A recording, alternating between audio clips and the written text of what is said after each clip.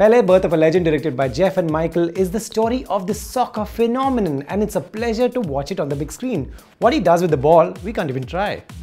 The film is mainly about Pele's childhood, early career, and then rise to this soccer star. It's shot in his homeland, and this is an inspiring rags to riches story. Casting for this film must have been so tough, but they just got it right because there's this guy, Kevin De Paula, who can dribble just like Pele.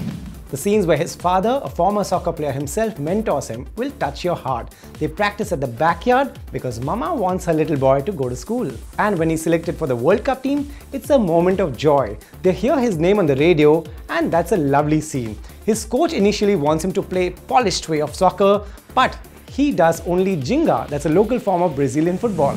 Now to what we Indians will be proud of. Music of Pele is by none other than our very own A.R.Rahman, and trust me, the music adds magic to the lovely scene on the big screen. Rahman, as usual, adds so much to the film. There are scenes that will move you to tears, and Rahman's music plays such an important role in this whole cinematic experience. I must say, the film does lose pace in between when it keeps going back to his family and then comes back to him. All I want to see is Pele and his football.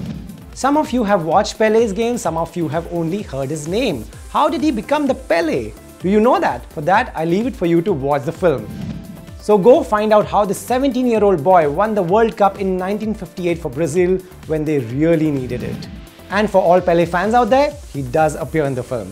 3.5 quints out of 5 is definitely a one-time watch.